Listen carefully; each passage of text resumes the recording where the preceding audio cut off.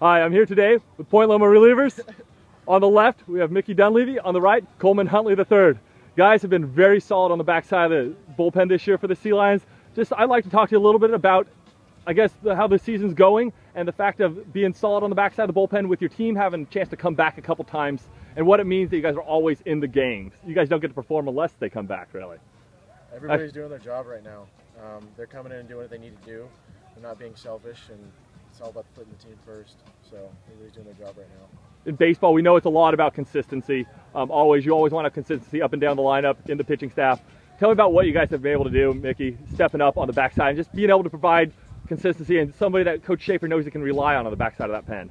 I feel like anybody he calls on, it's just, this game was noticed too. Garrett shut down the inning. We all work extremely hard, and we all know that we put in the time. So when we get on the bump, it's just, practice as usual and execute. That's about it. You guys were able to get a series sweep this weekend.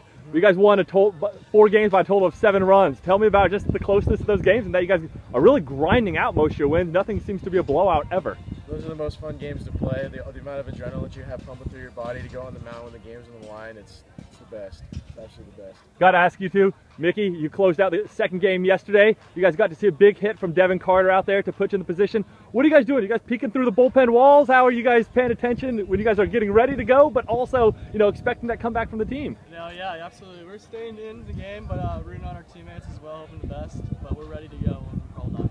Fantastic. Next week, we got you guys for a couple home games on Thursday and Friday, double headers against Hawaii Pacific. Look forward to seeing you guys back then. Thanks, guys.